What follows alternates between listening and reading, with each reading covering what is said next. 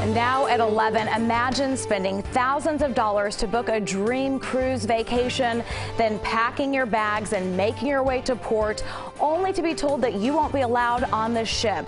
And that was reality for several families yesterday when they tried to board the Caribbean Princess cruise.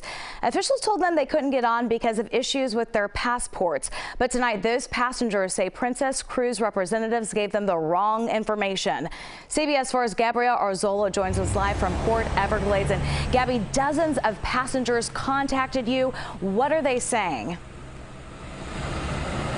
That's right, Naja. Dozens more passengers are still contacting me, saying that they're furious, and it's all because Princess Cruise Lines, they said, gave them the wrong information. This was supposed to be the trip of a lifetime.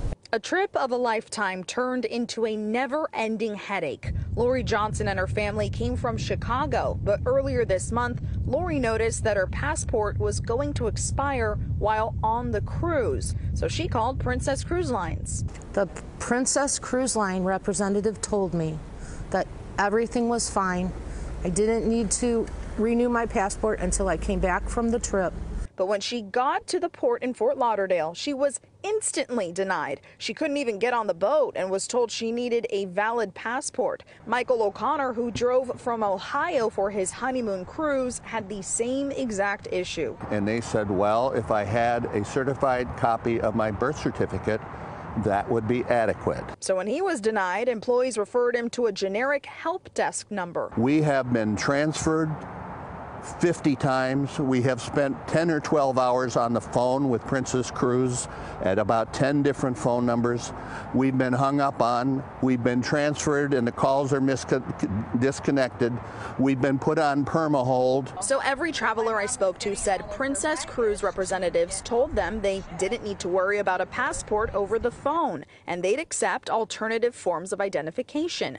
But when these seasoned cruise goers asked to get those statements in writing, we have asked for things in writing. We've been denied that. Christina Weber drove her large family from Minnesota to go on the 10-day cruise to multiple countries. We were all denied. Her fiance is wheelchair bound, so this was devastating. My fiance just is battling kidney cancer, so we were very excited because during his treatments and procedures, this was the one thing he was excited to do.